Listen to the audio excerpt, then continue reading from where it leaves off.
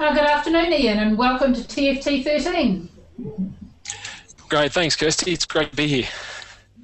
Now, we've had four sessions so far. You're my fifth hour of sitting at the screen listening to presentations. I've been learning a lot over the last 4 hours, and I expect to learn more with yours. So you just want to tell us a little bit about yourself before we get started? Sure. So currently I'm the IT service team leader, IT service management team leader at a company called Suncorp. And I've been in the IT service management game for about close to 15 years now in various companies in Australia.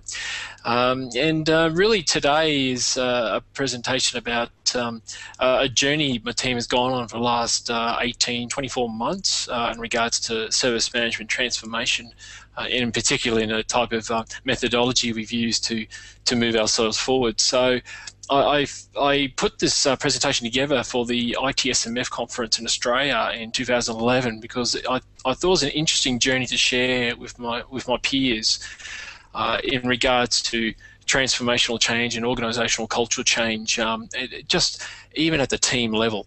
So I was really keen to just share that story, and hopefully others can learn from my experiences.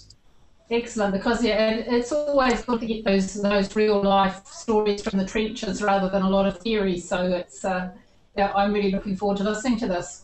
So I will hand control over to you and go and hide myself and mute myself while we listen to your presentation.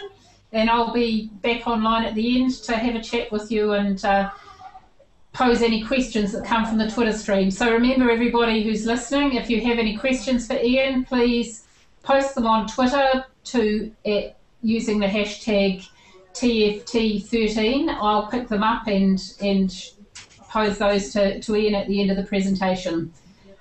Great. All yours, Ian. Great. Thanks, Kirsty. Great. Okay. I'll kick this off then. So as I've said before, hi folks, my name is Ian Jones. I'm the team leader for IT Service Management in Suncorp. And today it's really a case study on how I've led a team of IT Service Management practitioners through a journey for the last 24 months into improve IT Service Management in Suncorp by using Agile, which is a software development methodology. So I'm just going to step through that today and share some examples of the journey we've been on. And this award was the basis for our team to win the Innovation of the Year award in 2011 at the ITSMF Australia conference, which is a great achievement for the team. So today what I want to do is really just step you through a brief overview of Agile's Scrum methodology in particular. Agile is a huge approach to software development, and you can literally spend weeks on this subject, but really I just want to focus on one practice today, and that's Scrum. I'm going to give you a case study of how we've used it for IT service management and for IT operations. I'm going to hopefully show to you today how Agile enhances your teamwork, your collaboration, and also is a great mechanism for continuous improvement. So we all know that books like ITIL and the Deming cycle give a good understanding or give us a good practice about continuous improvement. And what we found with Scrum is that it gave us that extra mechanism to make it all happen, and I hope you'll see that in today's presentation. And finally, at the end, I'll give you some reference material that I found useful for research, and by all means, I recommend having a look at that after today's presentation. Okay, first thing I'd just like to start off with is just a bit of a disclaimer. I'm not going to talk about how you can use Agile with your change management or release management practices. That's not what today is about. Today is more about you've got a team of IT service management practitioners and how you can use a new way of working. So I just want to make sure we're all clear on that expectation there. I'm certainly, hopefully not to cover any other material that people will be covering today.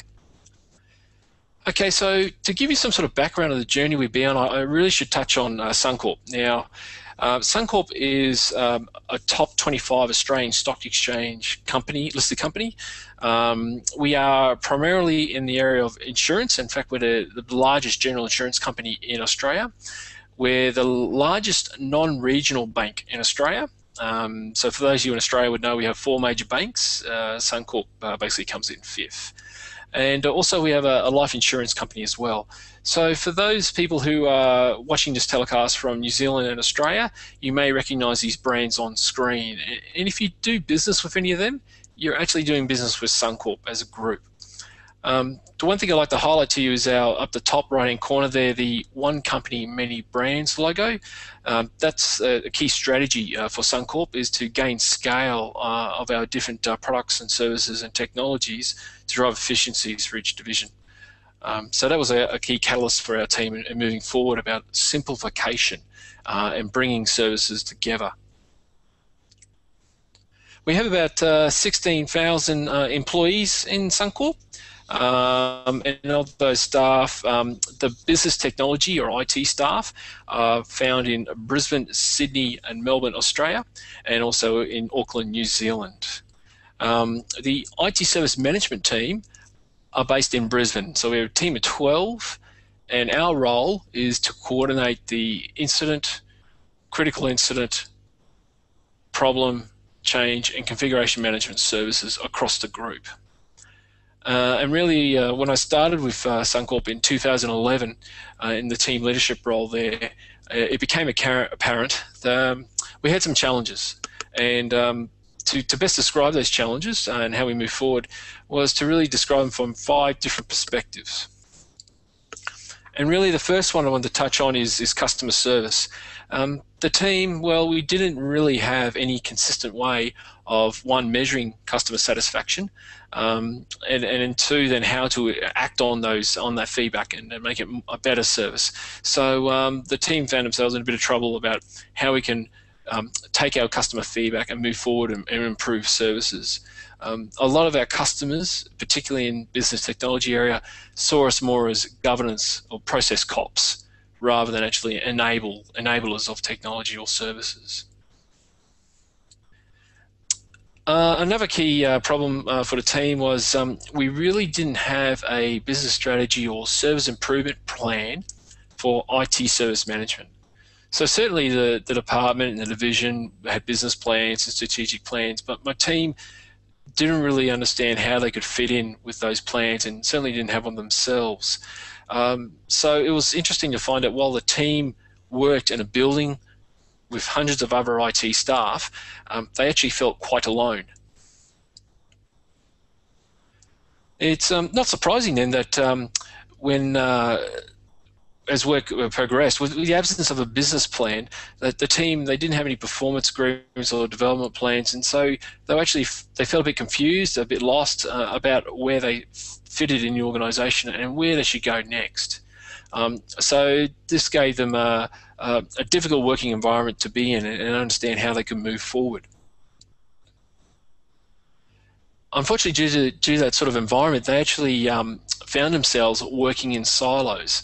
So while we all understand that services like incident management, problem management, change and configuration management all work together and they have interfaces and information flows between those processes and services to provide an overall service management model, the team actually didn't communicate that well amongst themselves and didn't understand those interfaces.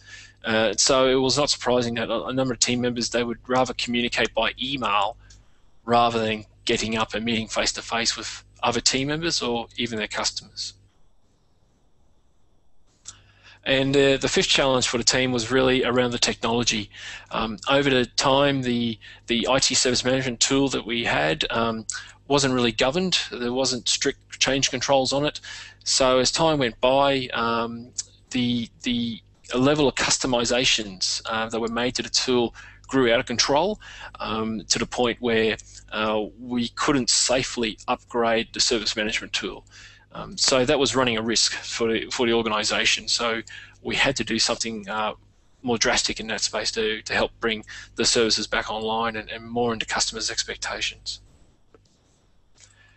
So really, what I found myself in a position of, and the team did for this matter too, is that we're in a difficult situation, challenges from 5 perspectives, and we really needed something different, something to how to move forward on this. And what I've found is even with my experience in IT service management, I couldn't really find a solution in the iTool books or service management books. I We need to look for something else, something alternative. And from that is just as luck would have it, Suncorp, the Suncorp Business Services Group, they had already embarked on a journey at looking at Agile as a way of delivering IT services. So while Agile is predominantly picked up and adopted by application development teams, Suncorp had made the decision to actually look at Agile as a way of delivering services from end to end, including not only the application development teams, but also IT infrastructure. So it was a more holistic view. So that to me was quite attractive. It had quite a number of attributes and aspects to the way of working which the team needed.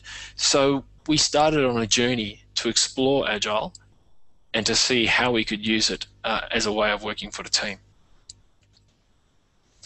So what is Agile? Well, as you can see here on screen, there's a definition that can be freely found in most books.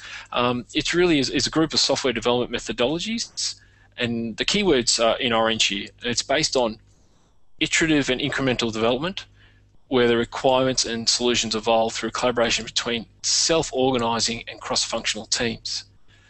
Now, I've made a point of highlighting the orange text here because those were the areas where I think the team needed to move forward next. Like, these are our weaknesses. So looking at this practice, it looks like it did offer a solution for us, and so we were keen to move forward on it. So Agile, we're all familiar with the waterfall model, but how does it relate to the waterfall model as a way of working? So we need to start with looking at the waterfall model. And here's a diagram of that on screen here. So typically in a waterfall model project, we would specify the requirements. We would sit down with the customer, detail what those requirements are, and everything seems to happen, or most of the work seems to happen at the beginning of a project. And so we document those specifications, whether they be functional or non-functional, and we'd get the customer to sign off on what they wanted before we move to the next stage, which is the build. Obviously, build the solution, test, and then deploy in production. The interesting thing about the waterfall model is really when we get to this test stage and we find that there's issues, we either have to go back to maybe the specify stage because we've inappropriately documented or understood a specification, or if it's a bug, we might go back to the build stage and there's some work that needs to be done, some remediation work or rework that needs to be done. So the interesting thing about the waterfall model is that if you look at the far right-hand side of this model, the value of the solution for the customer isn't really delivered until right at the end. And I'm sure we've been on or even been a part of or been aware of lengthy waterfall projects where specifications are sometimes taking 12 to 18 months before the actual solution is handed over to the customer. Agile proposes a slightly different approach. What it proposes is that you take these same specifications or requirements from the customers and you break them up into much smaller releases, and your goal is to release a working product with minimal functionality or just enough functionality for the customers to get value, and then incrementally roll out extra features as time goes by. So as I show here in the diagram, you would take your highest priority or most important features first, take that small batch, go through the same process of build, test, and deploy, and then roll to production, and then get that customer feedback early in the product life cycle. And then that would then feed into the next set of important features. What's the next set of priority features we want to roll out? And so what you're eventually doing, fundamentally doing, is you're still taking a large model, a large set of requirements, but you're breaking them down into small releases and pushing them into production slowly, not slowly, but incrementally. And I'm going to show you later on how that's helped in regards to improving our services for IT service management in Suncorp. What I'm also going to do later on is I'm going to come back to this model. I want to show you what actually happened for Suncorp when we upgraded our IT service management tool and we decided to adopt an agile approach for that project.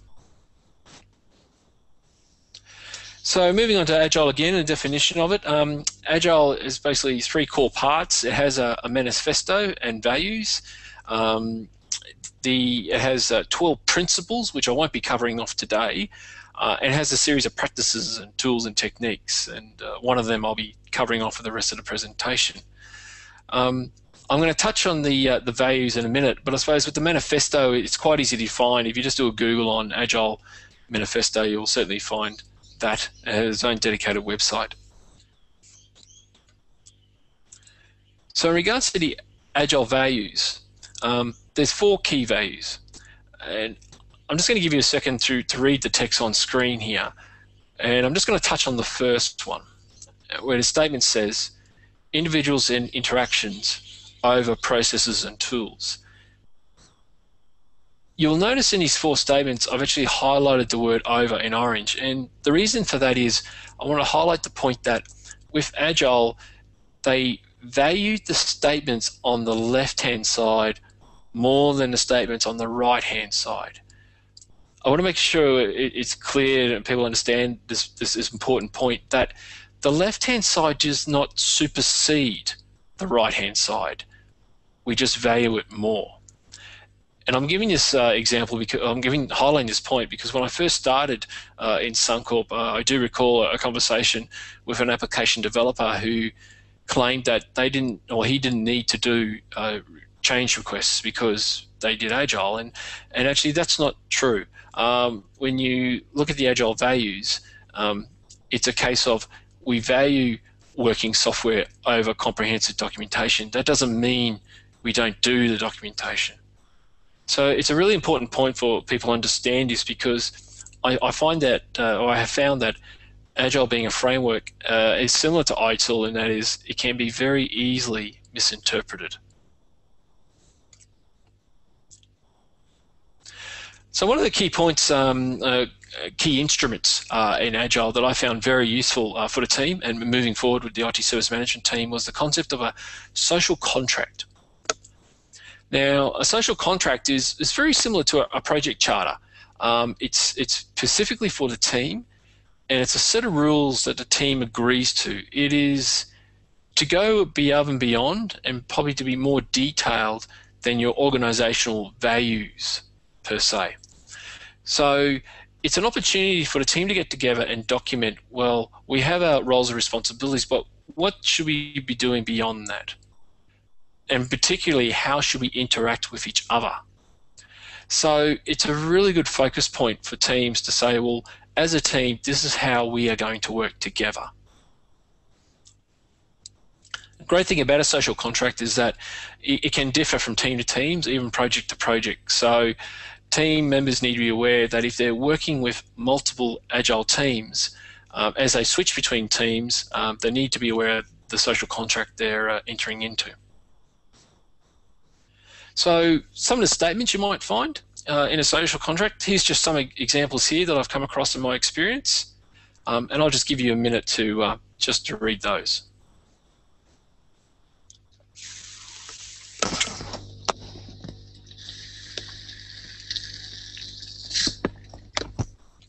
So as you can see there, they're not supposed to be large organisations. It's really for team-based, how a team will interact and behave with each other. And it's often a good practice too, maybe once a month, maybe once a quarter, for the team to come back together and refresh their social contract, at least do a review of it, to make sure that it's still in tune with the times.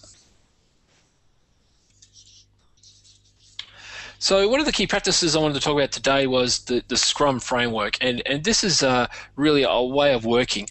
And even though it was written in the first instance for application development teams, as I said previously, we've actually adopted this in Suncorp as a way of working for all IT teams. So we have application development teams as well as IT infrastructure teams using this approach. So it's quite an interesting environment to work in. So I'm going to step through this slide in pieces and break it down for you so you can understand the flow more. So please don't feel like you need to study this diagram to detail right now. So the first part is the product backlog. And we start with the product backlog because this is our list of features or requirements that our customers want of us. So if we're looking at this diagram here, you can see that inputs come from executives, customers, stakeholders, and it come to the product owner. The role of the product owner is to vet those features, to understand the priorities, and then rank them in the product backlog. So to give you a more practical example, I could have the network team leader come to me and say, look, we need some new incident templates in the service management tool so the service desk can more consistently create incidents and assign them to my team quickly. So any one of my team members could take that requirement. I, as the product owner or the service owner for incident management, would review that and then give that a priority and put it into the product backlog. So it's much like a list of work that needs to be done. So with regards to features and stories, well, I've been using the words requirements and features up to during this presentation, but I'll just break it down with Agile, well, our adoption of Agile, I should say. We use two types of jobs, if you will. One is a feature. A feature is one or more stories, so it's a larger chunk of work.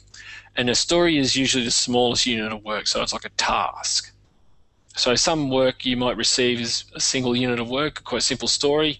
Others, a feature could go on for multiple weeks. So you'd want to break that down into numerous stories. My team, we tend to have two types of features or stories that come to us. There's planned work, so things that we know that we can plan in advance and action. So for example, continuous service improvement activities or any business as usual activities. So some examples might be, for example, continuous service improvement might be we have an audit finding on one of our services. There's a recommendation that we need to action, so we will take that and create a feature card for that. And then if we need to, then break that feature card into stories to understand what we need to do to complete or satisfy that audit item. Some BAU activities we might do would include things like running the weekly cab or doing some sort of weekly meeting with our customers. We treat that as business as usual. So it's known in advance. Unplanned work is work that we know that we're going to do, but we just don't understand the size and effort it's going to take during the next 2 weeks to do. So a classic example for us is a major incident that might come in or some problem investigations. So of course, when you've taken these features and put them in your product backlog, one of the things we're going to have to do is size them to understand how big the effort's going to be. So there's numbers of ways you can size a feature or a story. One of the more traditional methods is by time. Now, I can warn you that a lot of Agile coaches don't like the concept of time. They prefer the other two scales you see on screen there. But for my team, when they adjusted from moving from a timesheet sort of way of working to Agile, we felt it was more comfortable for us. So a key point I would like to highlight to you is that the type of sizing method you use is not important. What is important is that your team is comfortable with it and that you continue to use it over a number of iterations or sprints, which I'll talk about soon, so you can get a gauge for how much work your team is able to do. So the other two scales you see on screen there's Fibonacci and t-shirt sizes. Now, people often say to me, well, how do we size something like a t-shirt size? How can you say something's a medium or a large? And that's a really interesting question. And again, it's based on your team's perception on how to measure the size of a card. I mean, there's no clear science to this. It's whatever works and is comfortable for your team. So what I'll focus on now on the sizing bit, we'll extend on that concept a little bit further. And I want to talk a bit about the sprint. So we've got our cards in our product backlog, and now it's time to do a sprint. Now, a sprint is a fixed period of time where we will do work. Okay, now the start and end dates of the sprint are fixed. And during the period of time, the team needs to commit to the stories that they're going to do in that time period. So I'll give you an example. My team, our sprint runs for 10 working days or 2 weeks. We will start on a Wednesday morning and we will finish 10 days later on Tuesday close of business. Now, what that means is with each sprint we'll have a set of stories that we need to complete. The team is committing to completing those stories during that 2-week period. So what's interesting about Agile is, in this Scrum approach, is you're not allowed to let quality suffer. Okay, so just because someone's doing Agile, quality cannot go down. That's a furphy. And so what it means is, because your period of your work is time boxed, the only thing that's flexible is scope. So in other words, the volume or scope you can do is the only thing that can flex. Okay, so we've got our product backlog again. We've got a bunch of cards or stories that we need to complete. So what we might do is we'll run a sprint planning meeting to organise what cards are we going to do in the next 2 weeks. And one of the key ways of sizing those cards and understanding how much work we do is a concept called planning poker. It's a novel approach. It's great fun. And the way it works is each team member gets a card for the sizing. So in this example here, the sizing mechanism we're using is 1, 2, 4, and 8. Now, that could be hours, it could be days, it could be whatever you want it to be. It could be t-shirt sizes. The key point is that these are just measures of size of something that needs to be done. They're just different scales. So each member of the team, so on screen there you see 3 members of the team, they will receive one of these, each of these cards. And what happens is each card, high priority card, is presented by the product owner to the team. And story cards are written in a way like a story, and they say, as a certain type of role, I need something so that I can achieve a business outcome. So in this example on screen, we have an application support team who needs 10 new requests for change templates in our tool, ITSM tool, so that the team can raise requests for changes consistently for their services. So that card will be presented to the team in a meeting and say, right team, how big do we think this card is? And so each member of the team will then present a card and saying, this is how big we think it is. So what you can see on screen here as an example is that 2 of the team members have gone, it's a 2-pointer, and 1 person says it's a 4-pointer. What's great about this planning poking technique is that the goal of this process is not necessarily to gain consensus. The goal is to really, for the team to have a robust discussion about their interpretation of this card and what it means.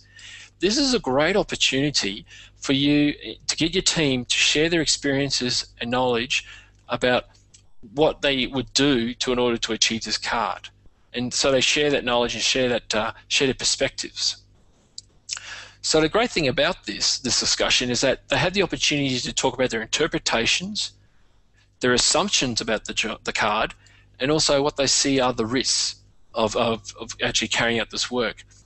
Now you may find that the team may need to go back to the customer and drill into more detail what the card means, but that's okay. It's better to do that early than to commit to a card and find out you can't actually deliver it. So a great opportunity for the team to get together and talk about the card and what the story means to them.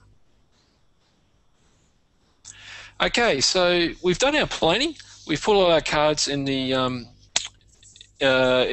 sprint backlog, and then we put them up on the wall. And as you can see on screen here, we have what's called a story wall. So the cards are put up on a wall, and each day the team gets together and gauges their progress. And the way they do that is in a method called the daily stand-up.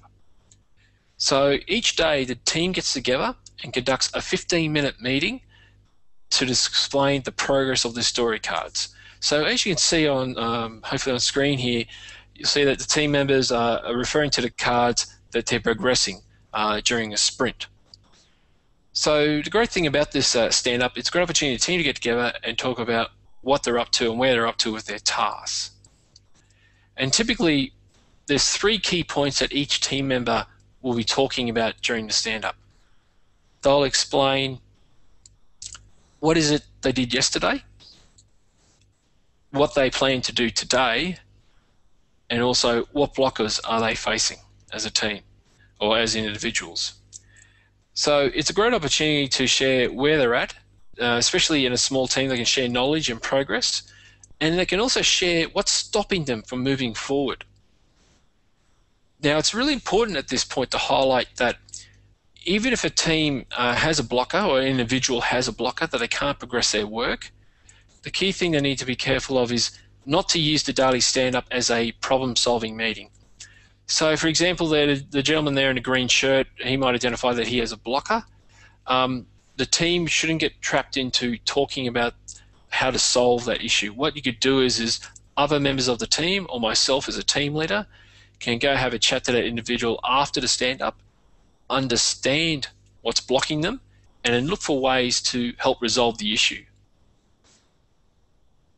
So this is a great way for the team just to share knowledge day-by-day basis. It's only 10, 15 minutes long, and as you can see on the wall there, it's a great way to show progress in a big visual way. I'd just like to take a moment just to highlight the wall there. And if you look on the left-hand side there, you'll see there's some charts next to the story wall. Agile is very big on the concept of what's called big visual charts. So a big visual chart is any important piece of documentation that the team needs to function, and it's usually printed out, and it's large, and it's next to the story wall, because that way the team can see that big visual chart as they're doing their daily stand-up. So in other words, key project or team documentation is visible every day. Earlier in the presentation, I spoke about social contracts. Well, this is a great place to put your social contract. So when you draw up your social contract, please don't file it away in your network folder, on your SharePoint site or whatever. It's a great opportunity to print it out, put it up on the wall so the whole team can see it every day. One of the key roles I like to highlight with the team is there's a role called the Scrum Master. Now, it's not a badge you wear or a hat you wear. It's just a role that one member of the team takes, and it's their job to keep the daily stand-up ticking over and progressing. When you've got a team, especially if you've got a team that's more than 8 people, you can find your daily stand-up can drag on, and so it's the job of the Scrum Master to make sure everyone keeps on track and keeps to the point. I'd just like to, again, just show how the daily stand-up works again, just from a card point of view. So here's an example of a story wall with 3 columns, just what you need to do, what's currently in progress, and what stories have been done.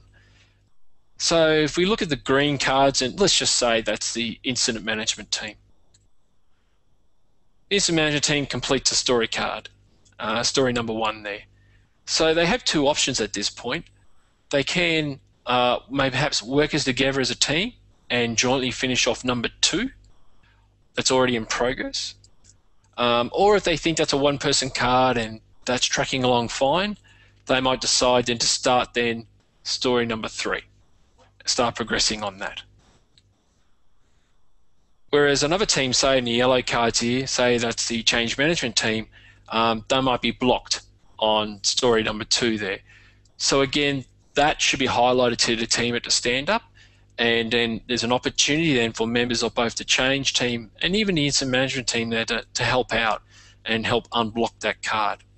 Sometimes block cards need to be escalated to leadership like myself, or even higher if it's a really, really tough issue to crack. Now, Agile is a great way of working. And one of the things we found in Suncorp is that we needed to make a small adjustment in not only the way we worked as a team, but also with our tools. Okay, so if your tools aren't supporting the process, they can actually slow you down. So what was interesting is that in Suncorp, and probably like a lot of other organisations, we have an IT service management tool, and we have an application defect or request system. So they're two separate systems, but as you saw before, we use one story wall to control our work. So what we ended up doing at Suncorp was one of our clever IT people put together what was called a virtual wall, or a system that dynamically read the data from both systems and presented the data for one team in one screen. So in other words, what you see on screen here is the wall for my team, the IT Service Management team, and it's taking data from our IT Service Management system and our application defect system and puts it all into one wall. You'll note there a number of cards have been blacked out. That's just to provide confidentiality of some of the work we're doing. But the key thing I wanted to highlight to you in this screen was really the fact that in order to achieve this way of working, you may need to come up with some innovative solutions in regards to your tool set to help you support your way of working. Now, I spoke before briefly about big visual charts, and they're an important concept in Agile because it doesn't help anyone if the key information that your team needs is locked away in network drives and can't be easily accessed. So I spoke before about the social contract and how important that is to have that up next to your story wall so the team can see it every day. But one of the other key big visual charts we use is this one here called the burn down. Now, the burn down is simply a way to simply measure your progress. And again, you put it up against your story wall so that all the team and your leadership can see it. And here's how it basically works. If we look at the purple line, which is the projected line, we can see here with 9 days left to go in our sprint, so in other words, at the beginning of our 10-day sprint, the team has got 90 points to deliver. Now, all this graph is simply showing you is a straight line projection of how we're going to complete 90 points through to the end of the sprint. It's a simple Excel graph. What we do is each day at the stand-up, we discuss how we're progressing and therefore how many points have we actually delivered. Now, when I say delivered, I mean stories actually done, something delivered to the customer. Now, as cards are done, stories are done, we take those points off the remaining total we have yet to deliver.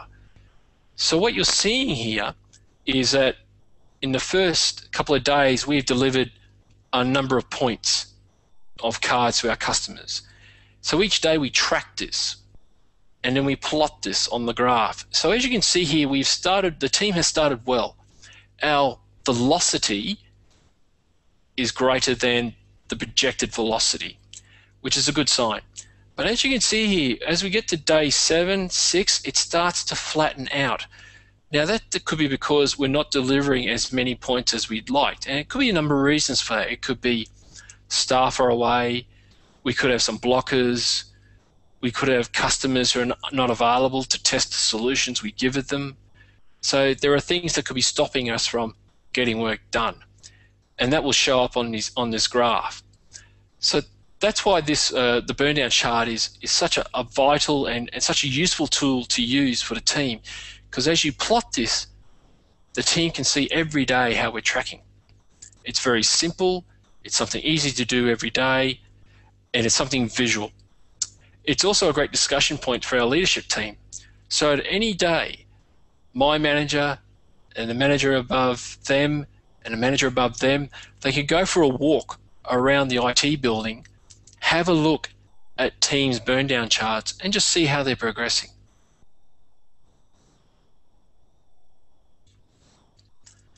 Okay, what are the other key things we do towards the end of the sprint? So we've done a lot of work, we've delivered some points and value to our customers in regards to improved services. One of the key activities you do it towards the end of a sprint is what's called a showcase.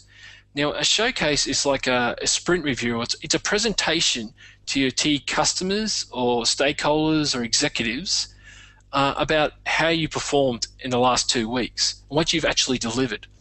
So it's an opportunity for you to demonstrate your completed work and solicit feedback from those customers on a one-on-one basis. So it's a great opportunity to understand, are your customers really happy with what they've received? Has it been effective for them? And also for them to give you an insight on what they think about your services and also what they think might be coming up next. So it's a fantastic forum just to solicit that feedback and understand where you're heading.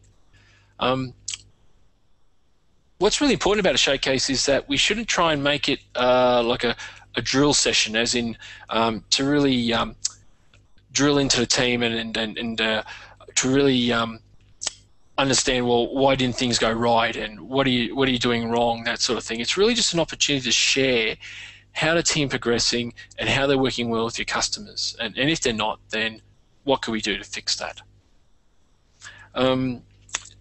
It shouldn't be there to judge their achievements. It should be there just to understand their progress and what blockers they could have and work with your customers to help unblock them.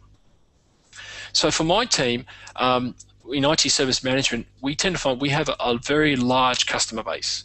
So virtually any one of the hundreds, if not thousands, of IT staff in Suncorp. So what we tend to do is we tend to give showcases to our key customers, key executive level customers. We'll also give showcases to our leadership team so they can understand too how we're progressing. Key thing about Showcase 2, it shouldn't be too long. Again, 15, 30 minutes. It shouldn't be a long meeting at all. Okay, finally, but certainly not least, is the sprint retrospective. Now, again, this is right towards the end of the sprint. You've delivered all your work. You've done your showcase with your customers. This is now an opportunity for the team to sit down and have a review of how we went for the last 2 weeks or how you went during your sprint. So typically, your sprint retrospective is held on the last day of the sprint. It's an opportunity for the team to sit down and just touch on 3 key points. What went well, what didn't go so well, and what still puzzles me or what still puzzles them. So it's an opportunity not only to discuss the stories or the services they delivered, but also how they worked as a team. So you're actually reflecting on 2 elements here: the deliverables that you're giving, the products and the services you're handing out and improving, but also how you're working as a team. So it's this part of the Scrum process that's really, really useful for continual service improvement. What's really handy about this opportunity is that when you have this meeting and you've documented all your cards about what went well, what didn't go well, and what still puzzles you, is that you can then feed those ideas back into your product backlog. So what this means, and as you can see on screen here, is that once you've done your sprint retrospective, you have all those new ideas and improvements, and they go back into your product backlog. So in other words, the features and stories that go into your product backlog aren't always from your customers. They can also come from your team as a way of improving your general process. So what I hope you can see on the screen here is how easily and effectively the Scrum process helps teams improve the way they work and just continuously improve and sharpen the saw, as to say, every 2 weeks. You don't have to make big fundamental improvements to really improve. What Agile has shown, for our team anyway, for the last 2 years, is that by making small improvements every 2 weeks will make a vast difference in your services. Okay, so one of the things I wanted to focus on is you've heard me now talk quite a bit about continuous service improvement and how it has actually improved that. Well, I'd like to show you this graph just to highlight the difference it has made. What I'd started doing back in August 2011 was I started mapping the amount of work the team does in regards to continuous service improvement in regards to what's called lights on or business as usual work. And what I just want to show here is that if you look at the far left-hand side, in the first sprint, the team was doing around about 85% of lights on, BAU or business as usual maintenance type work, and only 15% of improvement, continuous improvement work.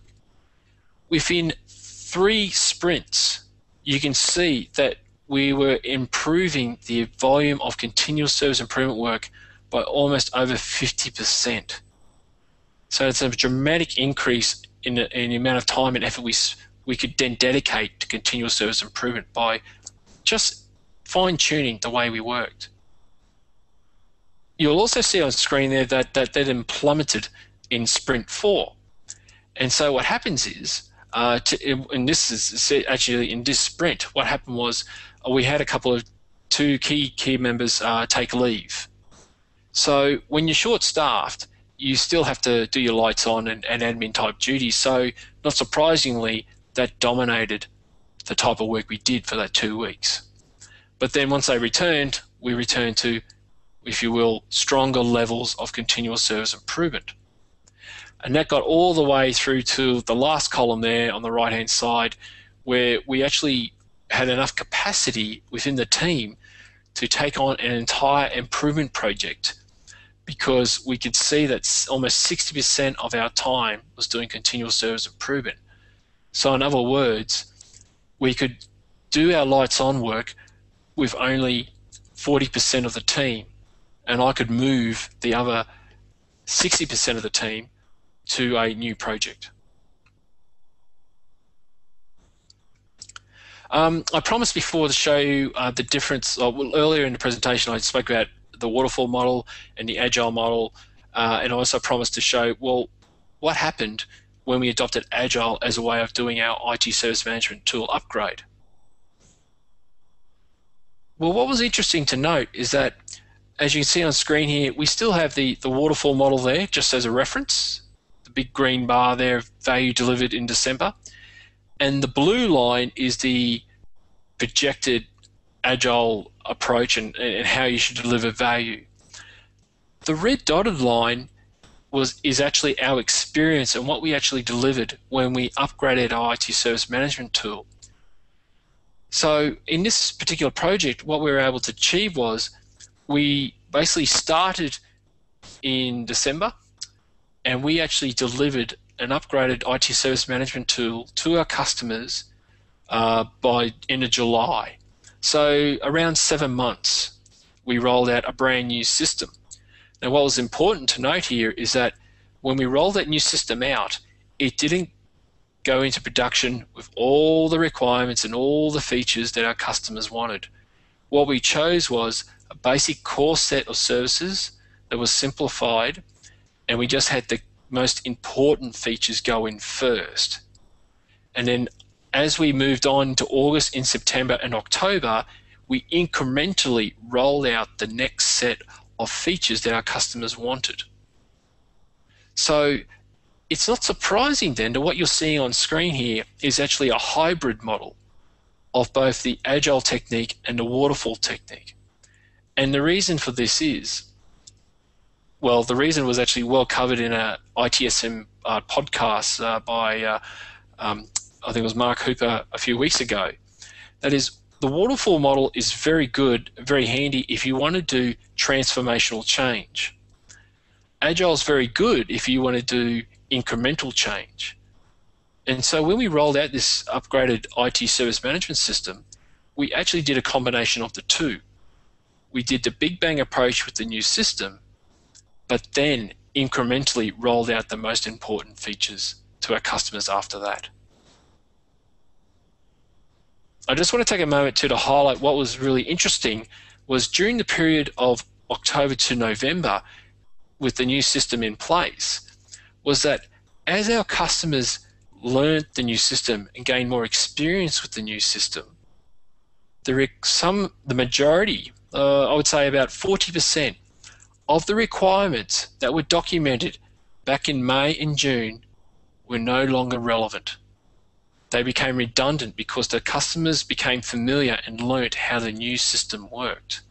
So it's an interesting point about the Agile technique, is that it gives you the opportunity to really review the value of requirements from customers before they go live, and therefore can save you time and money in development costs.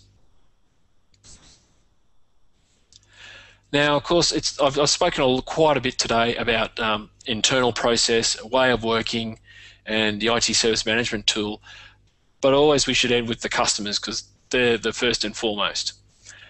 In regards to the new way of working we have using Agile, as you can see on screen here, for 3 of our services, we've seen a dramatic improvement in the perception of a customer's perception of these services. So as you can see, for problem, which is the red line, we use the Net Promoter System as a way of measuring our customer satisfaction. We were around negative 25% Net Promoter Score, and over this period of time, nearly 12 months, we've now gone up to above 50% positive in Net Promoter Score. So this is the evidence that our customers are happy, more than happy, with our services that we've been providing from where we were 12 months ago. So it's a great piece of evidence to show that improving just the way you're working, especially in a collaborative team-based approach, can make dramatic differences to the services you give to your customers and how your customers can perceive your services. Finally, some future research, as I promised. So there's a lot of good information on the net about Agile and Scrum.